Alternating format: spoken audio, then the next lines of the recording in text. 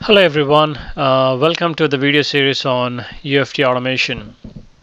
In this video we will look at the debugging concepts in UFT. The debugging concepts comes real handy when you have issues with your scripts, and this is the only way to troubleshoot the scripts. And these concepts are pretty much same in .NET programming environment, in Java programming environment, any other programming environment. These debugging concepts are pretty much the same. So let's start with a breakpoint.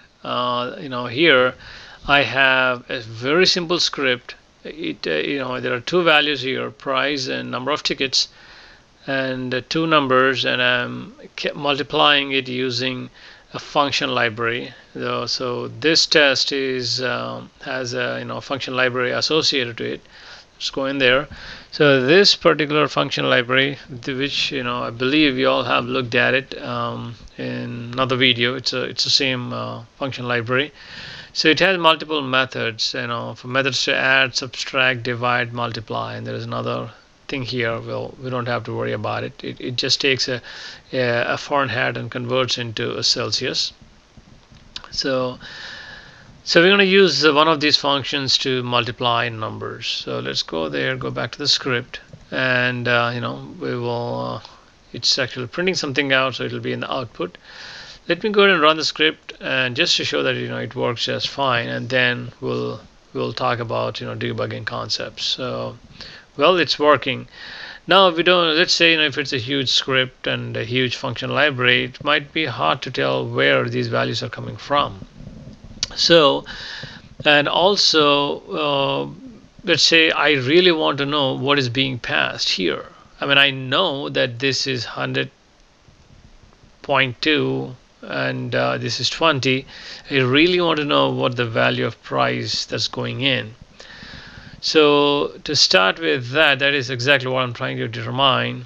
And so multiply, that's here. So that's whatever I pass there should be coming here. So I want to know this as well. That would be our target. So in order for us to look at those values, first thing we need to do is we need to add a breakpoint. Breakpoint, okay, for now let's see how we can add a breakpoint, and then we'll talk about what a breakpoint is. So here, I believe you might have seen the other video where we were talking about debugging, not debugging, I'm sorry, adding bookmarks. It's the same way. You just click on this vertical bar, and that red dot is the breakpoint. And if you go, there's a breakpoint pane, and as you add breakpoints, it adds things here. I can delete them, I can add them and make them inactive. So this is the only active breakpoint, but these two are not active, even though they are marked and they're here, but they are not active. They are not enabled primarily. So let me remove that. So let me say this is the very first line within the script. I'm going to add a breakpoint there, meaning the execution will stop right there, line number 7. Let me do that. Okay. So the execution stopped. I mean, this is applicable even for flight reservation application, or for that matter any script. You add a breakpoint, the script stops execution right there. I mean, it's before the line gets executed, that's when it stopped, not after. So when you say breakpoint is at 7, right before line number 7 needs to be executed, that's when you're putting a breakpoint. You're stopping there. So the first option, when you have this, you can just say continue, and it will just continue with the next step and finish the whole thing. But say there is another breakpoint here. So if you run it, so for first it will stop at number 7, and at number 7 if I say continue, then it will stop at 11 again, because there is another breakpoint. So that's one idea of using breakpoints. Let's say I have these two, but I want to do something a little bit different. I want to add a breakpoint. I mean, there's a breakpoint, and I want to go step by step rather than it stops and then I continue. I don't want to do that. I really want to put a breakpoint and go step by step and see what happens. And I want to do line by line, check things up. So let me run the script. So it should stop at line number 7. So let me clear all this. So line number 7. Now instead of using the continue, you have two other things here. One is step into, the other is step over. And if you look at the icon, if you pay attention to it, step into it, it's almost going into something, and whereas step over is just stepping over. So if I I'll skip this for a second here, and I'll start using step over. So when I click this, hit this button, what happens is now it finished line number 7. It went to line 8. Hit that that button, step over, it goes to next line. Then it goes to the next line. So it just when it finished line 9, that means that's where this is coming from.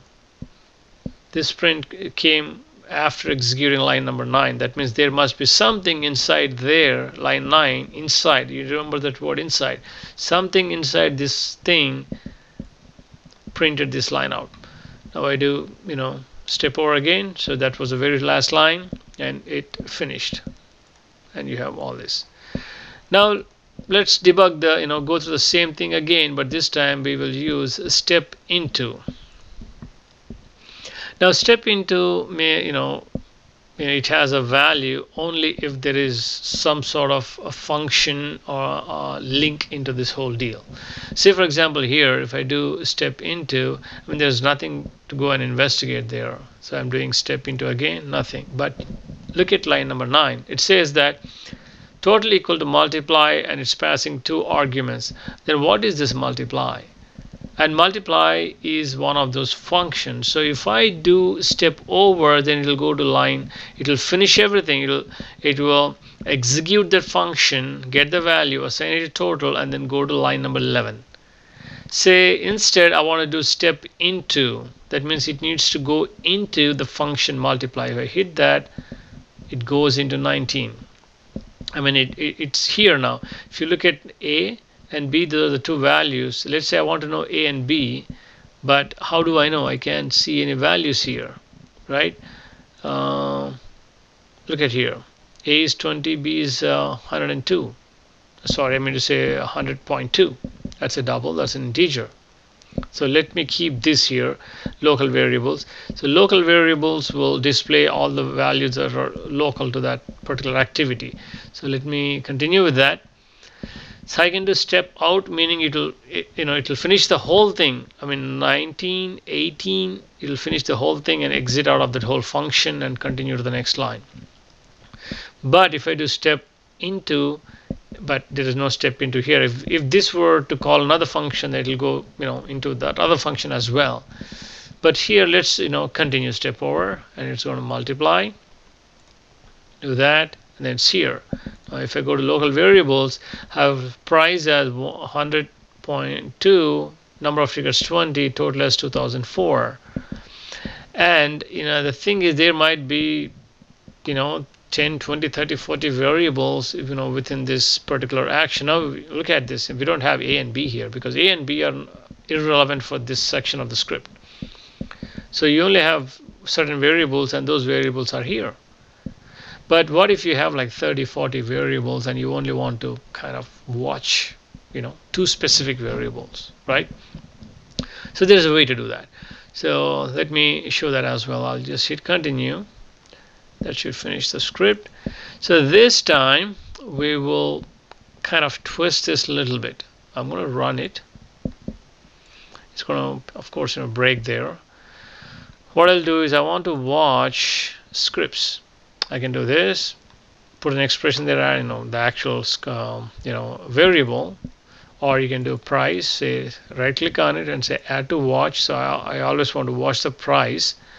And then I also want to watch the the total, and also want to watch the number of scripts and the total as well. And I also want to watch A, B as well. Let me adjust the screen a little bit. I mean, this would help because, irrespective of where you are, you will see, because these three are coming from this document, but the variables A and B are actually coming from the function. So if when I have this, look at this, I'm going to go slow. I'll step into as much as I can. So step over, look at the price, look at the watch pane here, it's 100.2. Do step over, so look at number of tickets is 20 because now the value has been assigned. I'm going to do step into, and now by the time it went into step into, these variables are not accessible. Variable is undefined because it's undefined within the scope. Then I'm going to do step over. I'm going to watch. So we know these two values, step over, and now again we are back. So we don't have to switch back here and there. So we can add values here within the watch. So it really doesn't kind of show its main purpose when you have just handful of variables. But when you're dealing with tens of variables, 50, 60, 100, sometimes even 200 variables, then this comes real handy because you can pick and choose the variables that you want to watch as the script is executing. I mean to say, our right term is while we are debugging, it really helps. So do that. So it's done. Now if we go to it's a debugging session, so you don't have those watch. It's a runtime pane. So it's done. So that is how you debug. And if you go to, let me start one more time, just a quick recap. So the breakpoint will actually stop the script from executing. So that's right before the step gets executed, the execution will stop. That's one option, or one thing. And the way you add breakpoint is just clicking here. You can do while you're running, as long as it is it's stopped. You can just click there and it'll just stop executing. And not just here, you can actually add a breakpoint inside the function, and if you try to continue to run, it'll stop there because you have a breakpoint there. And if you put a breakpoint now here, and if you try to run, it'll come and stop here. So that's why the thing about breakpoint. And here, so this is step into, and this is step over, and this is not visible, it's disabled. You just step out. So if you're inside some function, you can exit that. You can complete the execution of that function and exit out and come back to where it is being called from. So it comes real handy when you have issues with the scripts. You really don't know what's happening. Then you can really stop the script, execute line by line, take your time, investigate it, and see what's happening. And this comes real handy when you're working with integrating with other systems. Say your application is integrated with a database and talking to a third-party application, and the scenario includes the whole thing. Then you can literally go step by step, check in the database, check with the third-party application, come back, check here, do few things, go back, check. So you can do all that. It comes real handy. So, and a lot of programmers a lot of QA testers for some reason they kind of get scared getting into debugging and experimenting and doing that. So I would highly encourage, if this is making you uncomfortable, at least spend a couple of hours. Start with a simple script, debug every script, record a script, debug it, record a script, debug it, unless you are comfortable, until you get comfortable. Because this is one of those things, in real time, you will be debugging the scripts all the time. So when in an interview, if you get a chance to talk about debugging and you talk, you literally can impress them. So it has a lot of value. But make sure you talk about how you debug, how you take advantage of step into, step out, and step over, and how you take advantage of watch and local variables, because that's important. If you don't know how to add a variable to watch, there is no point in debugging, because that's where the power of debugging comes into play. Okay, well, and practice, that's what helps you. Okay, well, then that's it about debugging in UFT, and I will talk to you in the next video.